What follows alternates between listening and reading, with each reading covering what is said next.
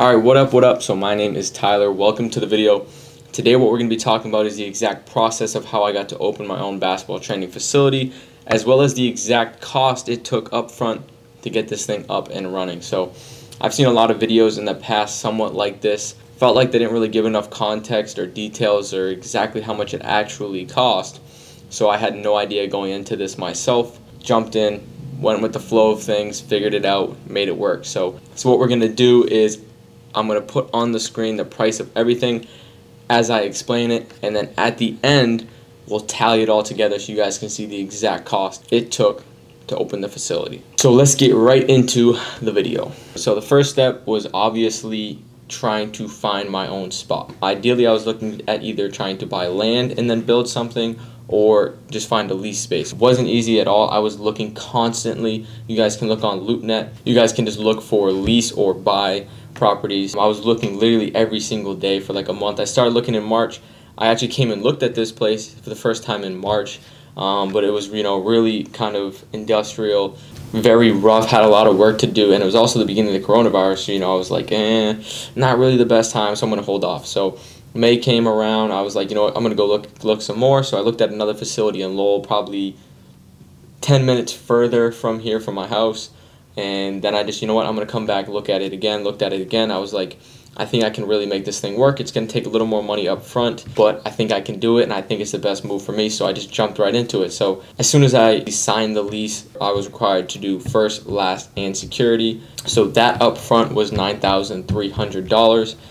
Just to get the keys. So that was the step one, obviously finding the location. Obviously the build out needed a lot of work, so that's where a lot of the money came in. So the second step, quick simple step, just had to copy the keys. So obviously I can't just have one set. I was also going to be having other people come in and do work, so I needed multiple keys. So that cost was $25.50. So again, not much, but it adds up. Step three, again another simple one, but one you have to get done, was getting my business license within the city of Lowell, because I had a physical location. So just had to go to the town hall, apply for that business license.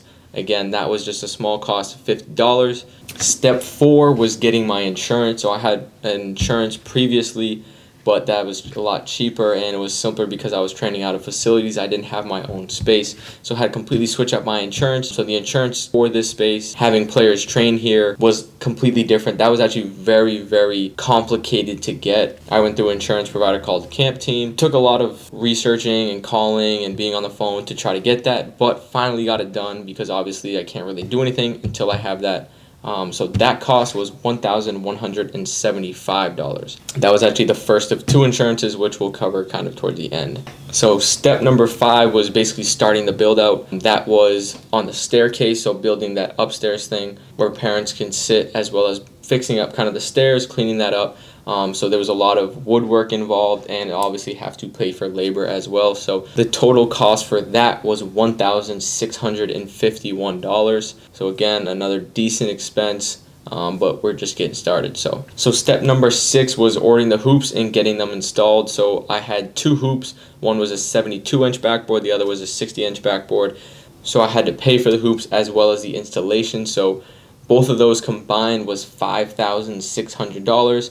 Definitely didn't want to skimp out on the hoops, want to get something good. Got two in-ground hoops, kind of want to get something off the wall, but based on the structure of the building, it was tough. So just went straight in-ground, cut a hole in the concrete, put those in on both sides. So yeah, $5,600 for that. So step number seven was just kind of ordering some miscellaneous stuff for the bathroom, like a trash barrel, a bunch of paper towels, a bunch of toilet paper, soap dispenser, all that kind of stuff for the bathroom area. And the total cost for that was $134.25. So another just simple expense, but again, the small things that have to get done, kind of tedious, but gotta do them. So the next expense, after we kind of got the hoops ordered, planned the installation, the upstairs thing was getting done, we wanted to start painting because obviously basically had to paint almost everything. The walls were somewhat painted but not clean, kind of white. Wanted to clean up that staircase, which is the black and red. So the total cost for painting was only $144. Reason for that was because obviously I did a lot of it. Family helped out, Manny helped out, Caleb helped out. So that was a big help. So didn't have to have a huge expense on the paint, just basically had to buy the supplies and just basically use my own time. So the next expense was the wall pads. So those are actually in the process of getting put up right now. Those had like a 2 to 3 week lead time, so I had to order those a month ago, and that was $2,060. So I ordered 18 wall pads, some for that side and then some for this side as well, obviously. So yeah, that was $2,060. Obviously had to pay for shipping as well, which was included in that cost. But yeah, the next expense was the carpet installation going all the way up the stairs, as well as all the way up top as well on the mezzanine. So for the carpet itself, just had to search around for that. Nothing complex, didn't get no crazy carpet, just basic color, and obviously had to get that installed as well. So the total cost for that with the carpet plus the installation was $365. That would complete the entire staircase, the entire top, mezzanine, everything. So yeah, it looks really good now, so definitely glad I did that. The next expense, which was the most expensive, was the flooring and the lines, obviously, that came with it. But yeah, so the floor got done, like I said, the 29th. And then the lines just got done recently. So the total cost for that was $22,370. So I could have obviously chosen a hardwood. That would have been even more money, probably in the $40,000 range. But the floor that I got is like kind of a multi-purpose type floor. It looks like a hardwood, but isn't exactly obviously a hardwood. Definitely a really good surface that I really like, and all the people that I've trained liked it as well. So definitely glad I went with that flooring. The next expense is the second part of the insurance, which is for the floor, for the hoops, for the material within the lease space that I own. The expense for that is $900. So basically, all insurance in all is like $2,100, and that insurance is for 1 year. So I'm gonna have to pay that insurance again next year. And the last expense is going to be the wall pad, the wood that we put behind it, so that whole wall that's going behind the wall pads, plus the labor for that, that's actually in the process of getting done right now. So estimated cost, I'd say between $800 to $900, so we'll say $800 on the lower end. And then final one, quick little, was obviously the Wi-Fi, so I got that right as I started. That is $118.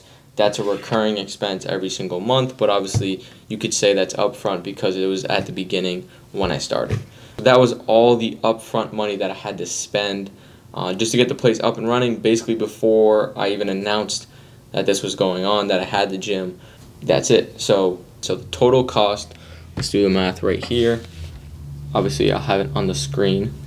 But the grand total for everything, $44,693.75.